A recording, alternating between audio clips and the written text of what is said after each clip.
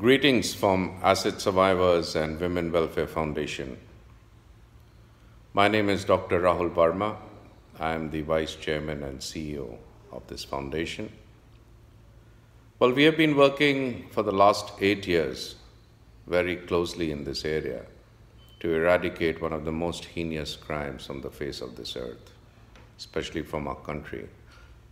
And we have done a lot of work. 8 years ago, when I recall, acid violence was not even recorded as a specific crime.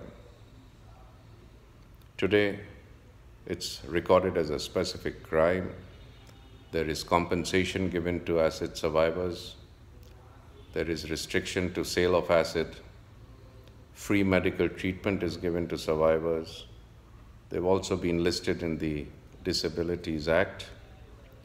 So there is a lot of things which have worked out, and I'm glad to report that our foundation has been working very closely in supporting the cause by giving free medical treatment, education to the children of the victims, advocacy.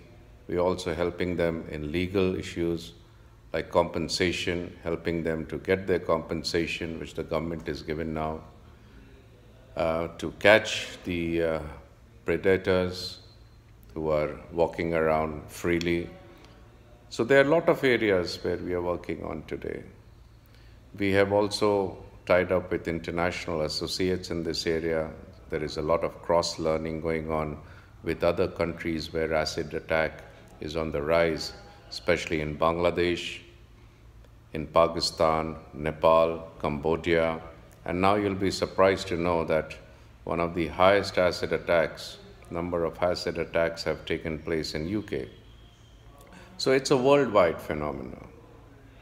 We were the first ones to do a situational analysis where we came out with facts and figures which were never recorded on how many survivors are there in our country, where to locate them, and we are proud to say that we have located many of them. We have changed their lives, and as our motto is rebuilding lives, that is what we wish to do for them. We hold their hands, walk with them, and rebuild their lives where they can stand again on their own feet. We are grateful for all of you to be associated with us, and would like all of you to join us in our endeavor to take this mission forward. Thank you once again. Thank you very much.